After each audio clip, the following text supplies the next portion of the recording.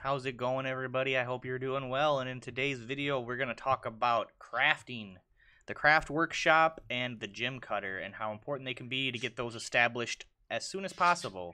So we got the jeweler, which we're going to put there, and then we got the crafts, which we're going to put there, and then, you know, you should get a stone cutter as well. I mean, or a stone worker.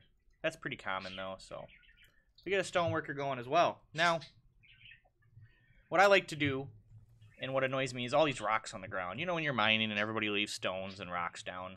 So one of the first things I do is when I get the stone worker up, they immediately just smooth blocks for all eternity. I add a new task, I go to make rock blocks, I turn it on repeat, walk away. Now, you see little gems, rough Paris, rough opal, all that, little opals and stuff, all this, you know. We want to be able to trade. We want to be able to trade. So we go to cut gems. We turn it on auto until it runs out. The sooner we start doing that, the more sooner we can trade.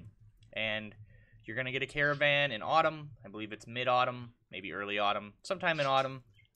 And you will want to be able to trade, and they will like cut gems. Another thing they will like is you can do this with wood too, is you want to make crafts. You can do this with a lot of stuff. As you can see, there's a lot of different crafts you can make. So what we're going to do is we're going to go rock, because this is rock crafts. Make rock crafts, we're going to do infinite, because I don't have a manager right now. Now, by doing the crafts here and the gems here, getting these set up preferably in spring. I was a little late getting them in summer here, but I guess it just turned summer. Sooner you do this, the better. You're going to have way more stuff to trade, and don't trade elves wood. So if you do make wood crafts and elves show up, unless you want to piss them off, don't trade them wood. They will get very angry, and that is not good. Well, I mean, they'll just say, we don't want to trade with you because you killed wood. But they could attack you too. I don't know. I mean, you keep pissing elves off. You never know. It depends which faction of elves too.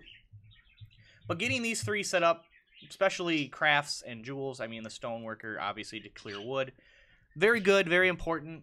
Get these going so you have a good 3-4 months to start pumping out crafts and stuff, and it'll save you in the long run. So if you guys have any questions or comments, drop them down below. Thanks for watching the video, and I hope to see you guys in the next one. Later. Peace, guys.